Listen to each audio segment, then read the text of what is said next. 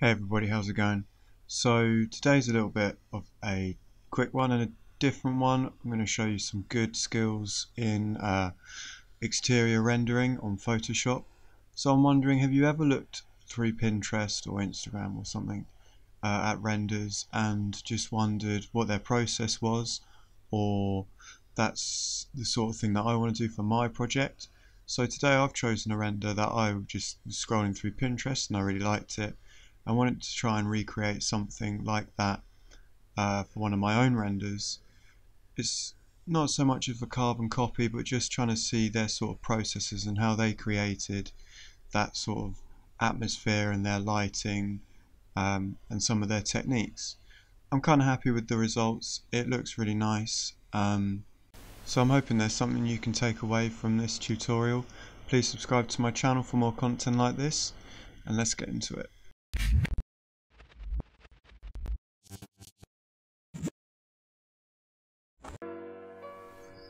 Okay, so I chose this image, this render here, to try and recreate on one of my own renders, and I chose it because I really like the atmosphere that is used. Also, this heavy vegetation I think looks really nice, and it's framed the architecture well, and this lighting that's coming in and hitting the architecture, creating this really bloomy effect.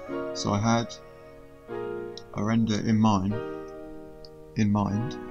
to try and recreate this with, which is here. I think that this composition could work really well with this render. So it's just a really quick basic render. I just put some material on the main bit. This would be hard to just materialize in Photoshop, and I didn't spend long setting up the scene or the lighting or the camera or anything in the render, because we're going to do it all in Photoshop. So I'm going to start by just photo bashing in a sky quickly putting in some vegetation and maybe some starter lighting, just to see if we can start to frame this composition and see where it's going to take us, really.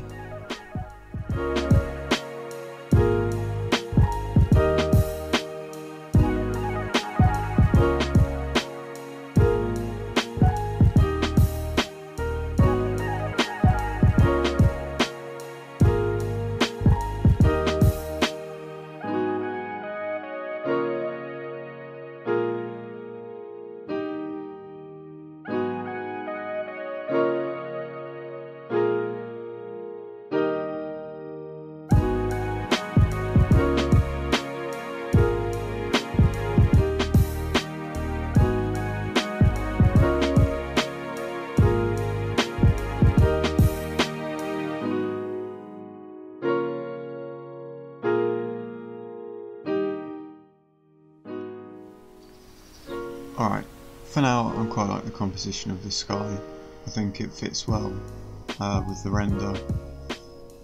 What's really important when you're just bashing a lot of photos into your render is that each one's lights and darks match up the same, and with their saturation too. This render is super dark here, which it would be anyway for the light coming in. But I think I'm just going to try and get this sky a bit more darker and maybe saturated a bit further.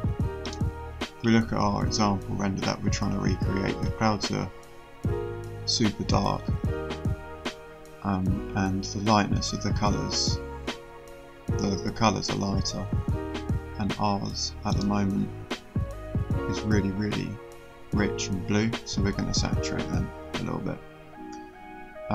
So for that I'm going to go down here and click on Hue Saturation, and then hold down Alt, and then that pins it just to this layer. So when we change the saturation lightness, it only does it to this layer and not the whole render. Just putting down the saturation a bit. I feel like that's a bit nicer. And we're going to do it for this rear one as well.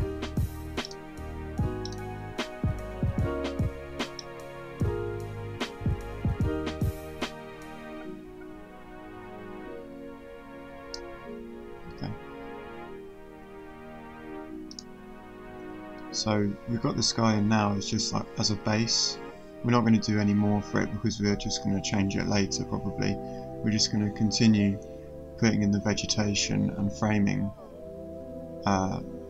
this render, and then we'll edit everything after, because the more and more you put in, things change, your mind might change a little bit, and they all affect each other. So we're going to put everything in now as a start, and then putting in the detail and atmosphere.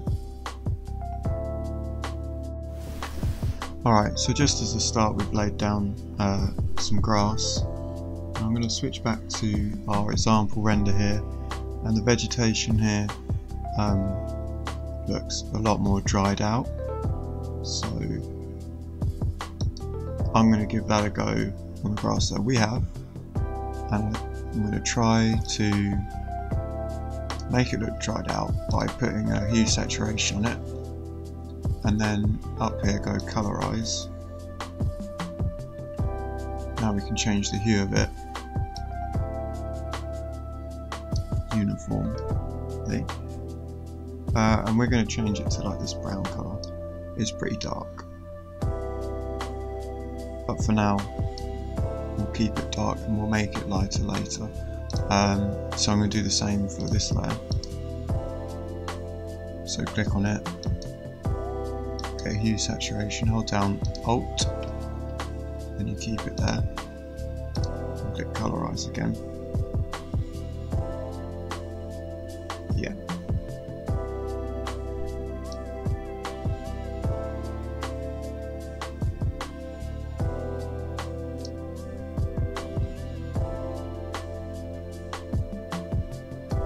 These are looking really dark in our image, so a good way to make sure that you have the lighting, the lightness of each layer correct, or as good as you can make them, is putting a black and white layer at the top that you can turn on and off. And these are super dark, you can tell they are, so we can pull the lightness up so they're sort of matching in with the rest of the render. Again, we're going to tighten this up later, but for now we'll turn this off and see what that does to it. Well, it's brought the greens back, that's for sure. So we'll go back in here, turn down the saturation of them, colorize it a little different. Now it is starting to look like dry grass, I reckon.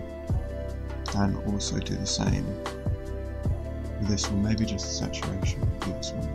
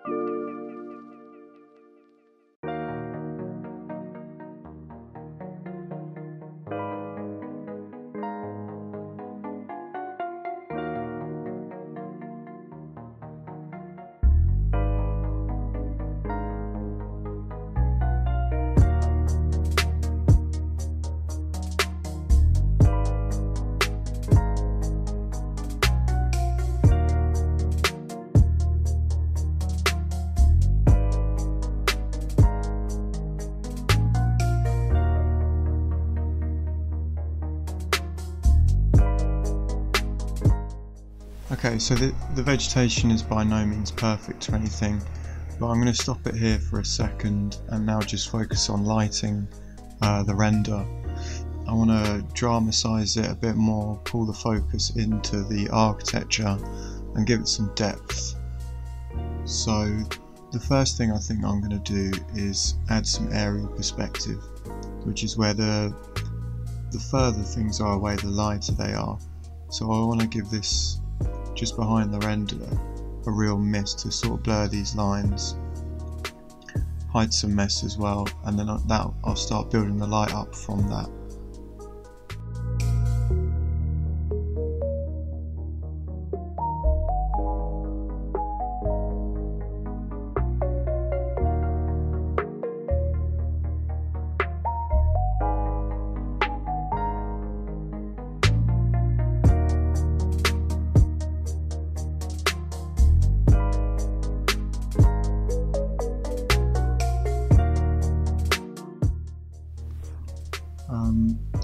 So if we look back at our example render, the lights and darks are really contrasted and punchy.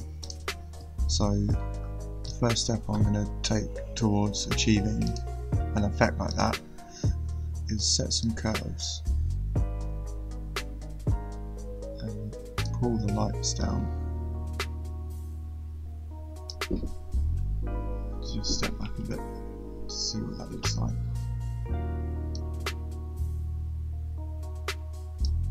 So that's looking way more punchy already, especially in the architecture.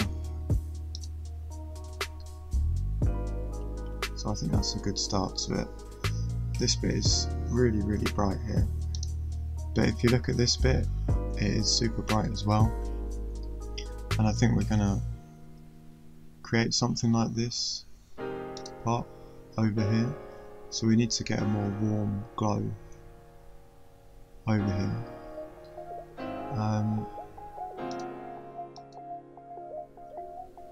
And I'm going to try and achieve that now with a new layer, and then with the paint bucket tool, paint it black, and then set the blend mode to colour dodge. And now with the brush tool, I'm going to sort out some glow, some glow colour, and have a really smooth brush and soft, and also take the opacity way down to start with. You see that that's brought some colour into that bloom, but it's getting really, really bright now. So I might try that again with even more vibrant colour.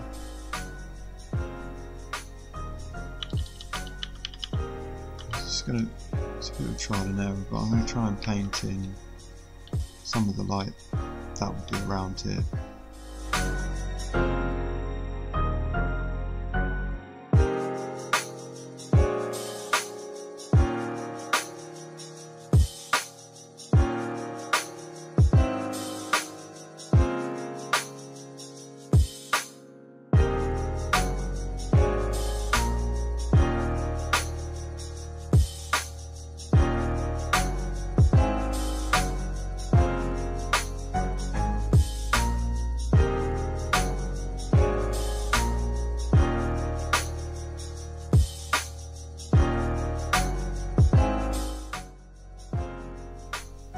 On our image, you can see it has these little imperfections, these blurred artifacts around. That's kind of like what a camera lens might pick up, and it's like a hazy day. Yeah, so for those artifacts, I'm going to try out a technique with the brush tool. Quite a hard brush. I might end up moving these around, but for now, I'll just put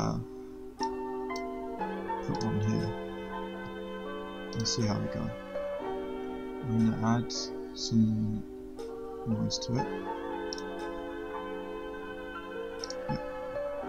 I'm going to put it on screen mode.